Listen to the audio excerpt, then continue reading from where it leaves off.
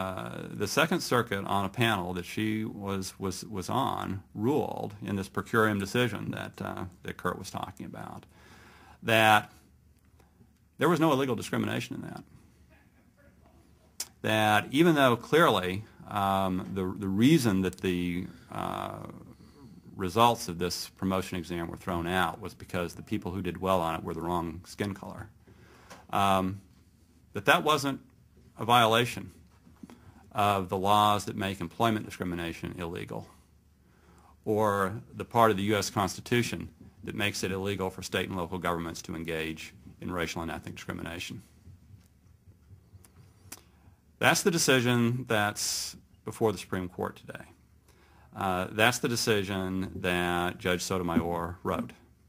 And that's the decision that I think is going to be front and center when the Senate Judiciary Committee asks Judge Sotomayor about what her judicial philosophy is and whether she is willing to follow written laws even when they are inconsistent with what she would prefer those laws to say in the politically correct universe that she would like to build for all of us.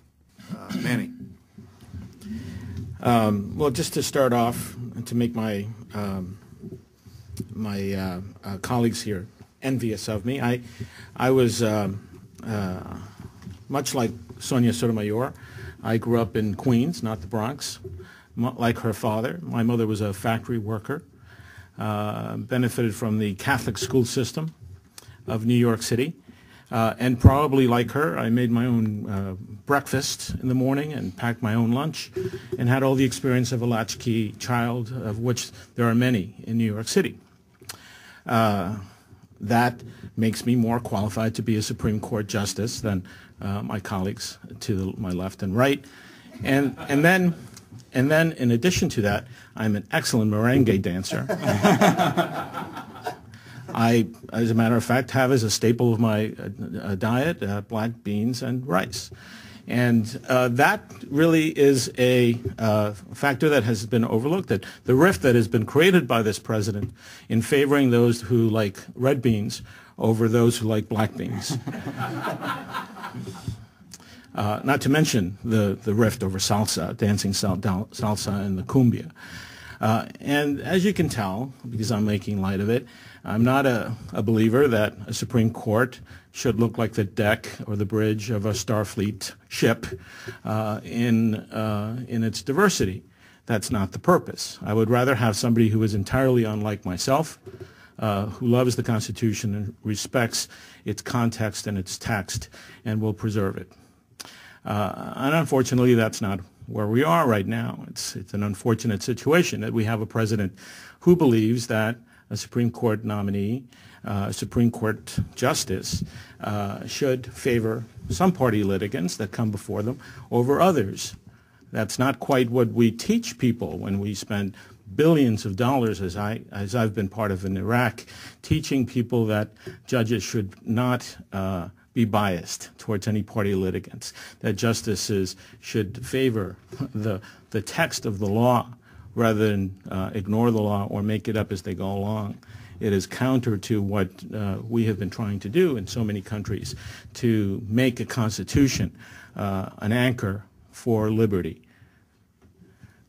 And that takes me back to something that George Washington, we should always start there. George Washington was asked which of the three branches he would consider the most important. And unlike his protege, Alexander Hamilton, he said the third branch. Why? Because it would protect, he said, our liberties or take them away.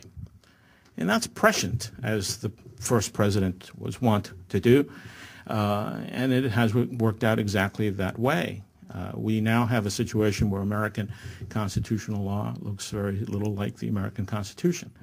And that initial impulse, that great democratic impulse in human history that was to write down the law and the Constitution so that anyone could understand it without employing a lawyer, that has been relatively wiped away. To the extent that I had a professor at Vanderbilt University Law School this spring asked me, and he was quite earnest, do you really think that we should tether ourselves any longer to the text of the Constitution? And he was serious, and that is, and I'm sure he taught constitutional law. I suspect that's why he was there, and so Judge Sotomayor is a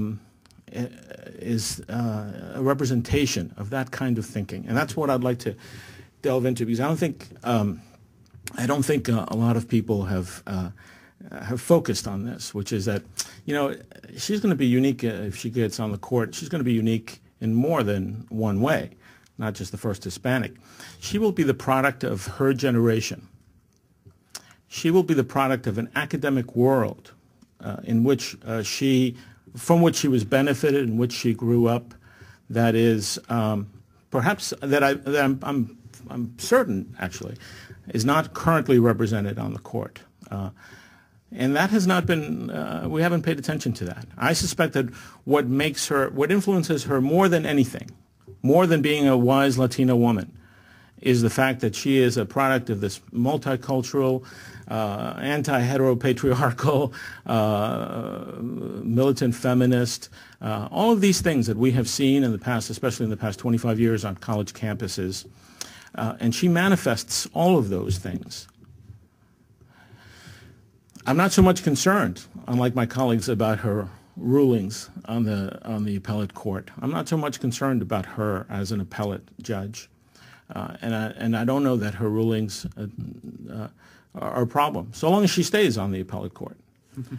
Because if she were to stay on the appellate court, she would be restrained by all kinds of institutions and precedents and limitations and her own and colleagues and so on.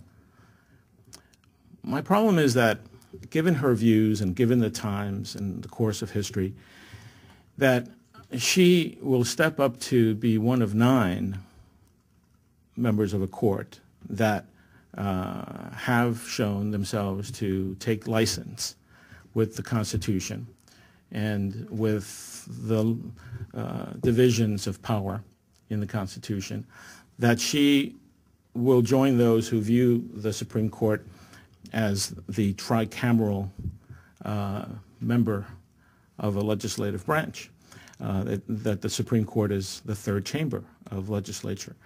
And that is very, very daunting. It is daunting, and yet, unlike some of my colleagues, not necessarily the ones with me today, but unlike some, I don't know that this nominee will be stopped.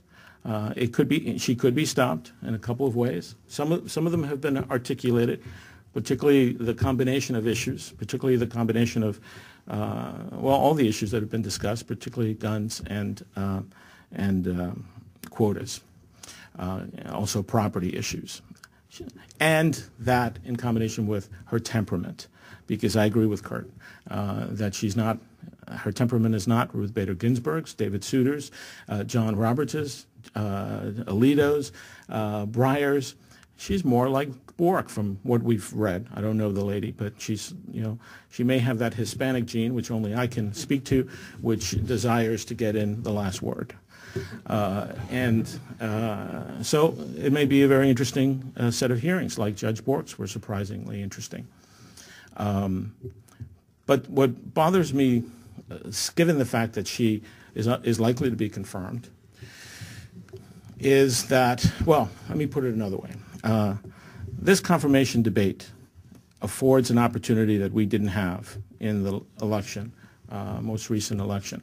It affords the opportunity to show the American people the consequences of their vote.